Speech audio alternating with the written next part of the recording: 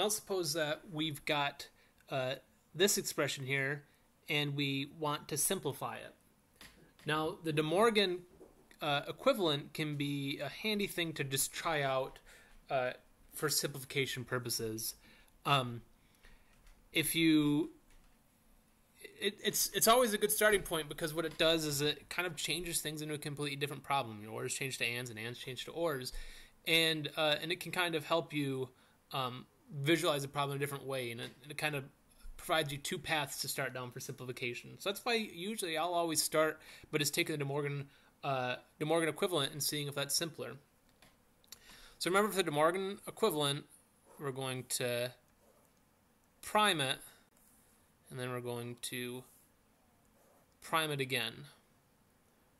So this first prime, right, is just the DeMorgan's complement.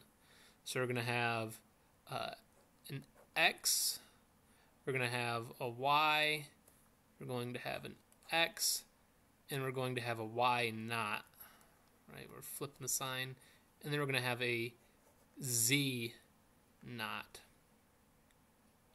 Now we need to put our signs in here. So this is an and, this is an or, this is an and this becomes an and. So we need to make sure that we do this whole and first, right? So this and changes to an or.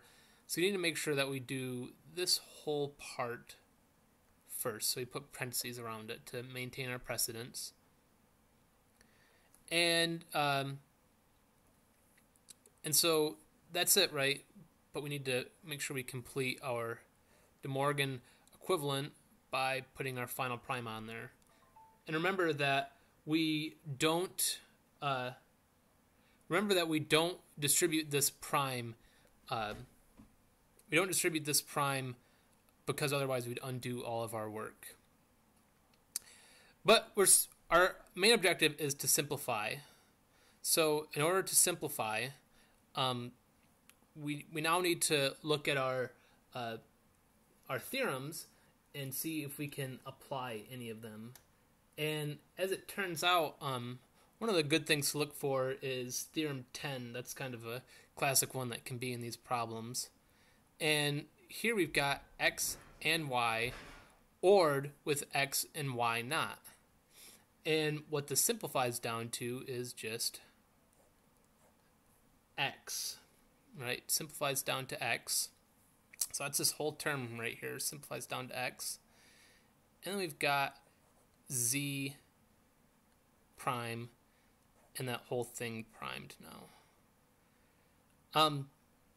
And then kind of for our last step is, if you want, we can take this and we can distribute it. It's not really going to actually change that much, but it's going to be equivalent if we say x prime or z. So I guess this form might be a little bit simpler, because here we've got an and, a not, and a not, which is 3 gates, and here we've got a not and an or, which is 2.